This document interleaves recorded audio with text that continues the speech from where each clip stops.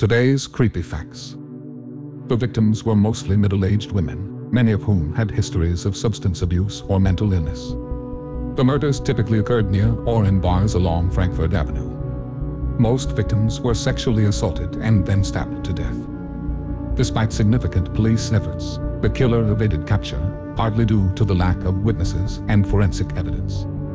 Christopher, who worked near the crime scenes, was convicted based largely on circumstantial evidence for one murder.